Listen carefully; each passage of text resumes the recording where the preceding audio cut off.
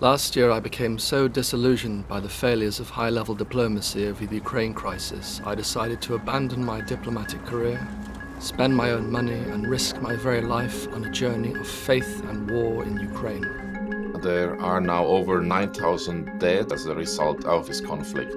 Moscow feared the danger that an independent Ukraine under the Atlanticist influence of the West might do to Russia. This is actually the biggest humanitarian crisis within Europe since World War II. Christianity has over 1,000-year history in Ukraine and is intimately tied with its identity, its politics, and the joys and sufferings of the nation. The simple people are demanding the unity of the churches.